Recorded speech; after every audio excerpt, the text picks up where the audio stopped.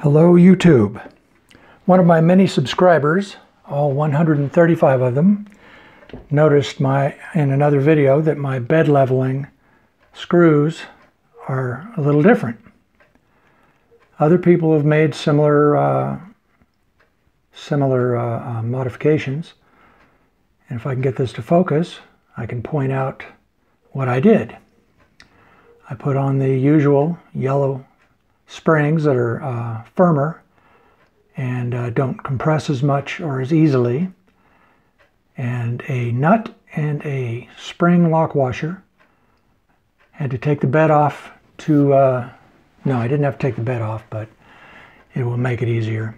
And then a printed adjusting wheel lock that I got from Cults, but I think you can get it on Thingiverse too. If I can find it, I will put a link in the description.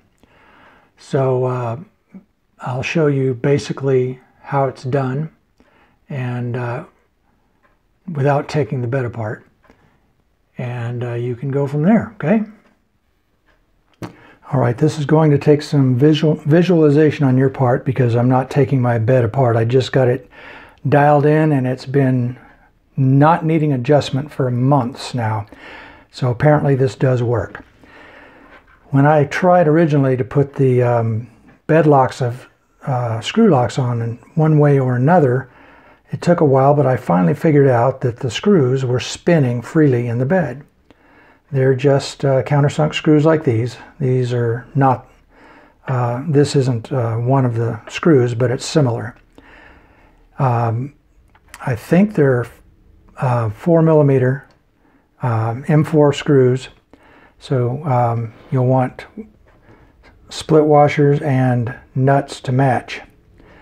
And what you do is once you take the bed off, you take the adjusting screws off, lift the bed up, and then underneath you'll put a spring washer on and make sure it fits between the element lines for the heater. And then put on a single screw. Unfortunately, the one screw I have that's similar is has got some messed up threads. Okay, so you run a nut all the way up to the washer and try to have wrenches or an adjustable wrench to fit.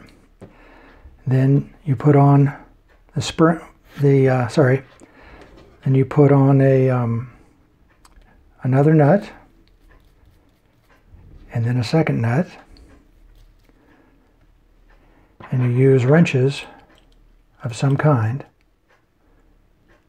to tighten them together.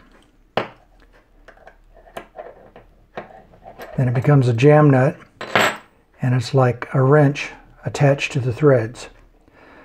So from there, you just want to hold on to the bottom nut with a wrench, and then tighten this down at the bottom against the spring washer so it won't come loose on the bottom of the bed. After that, you take these off again,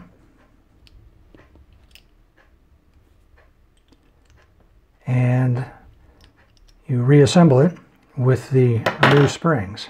If I can get this baby to work. There we go. I'm hugging my tripod here, so try not to knock it over. So this will be protruding from the bottom of the bed, stationary. It won't turn now. So then you put your spring on, then you drop it down through the carriage on the bed, and you put your adjusting nuts on. Well, if you use the adjuster locks that I use, you put them on first and then you put the nut on. And it has a spring that hits all the detent bumps on the outside of the wheels, or the adjusting nut wheels, and it holds it in place. And I've had mine on there for, I don't know, 6 months, 5 months. And after getting it dialed in. I haven't had to adjust it in probably 3 months. And it works quite well. So I'll put a link in. I really don't want to disassemble it to find out, but from what I could tell, the screws coming out of the hotbed are M4. So to do this, you'll want 4 springs, unless you want to stay with the old ones. And you'll want 6 M4 nuts, smallest ones you can find on the outer dimension, and 4 split washers to go under the nut.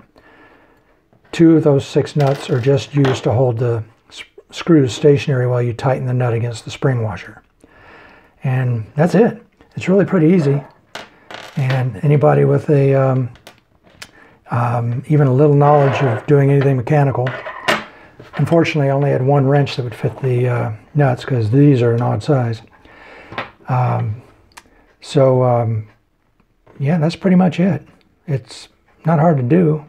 It's easier than than what I did in the video that the guy who asked about this saw it in. So hopefully it was helpful. There's another video I'll link to where another guy did the same thing basically, and he did it the hard way, in my opinion. But you can look at it as well and see what you think. Maybe you can use some of his information and some of mine. So good luck. Have fun.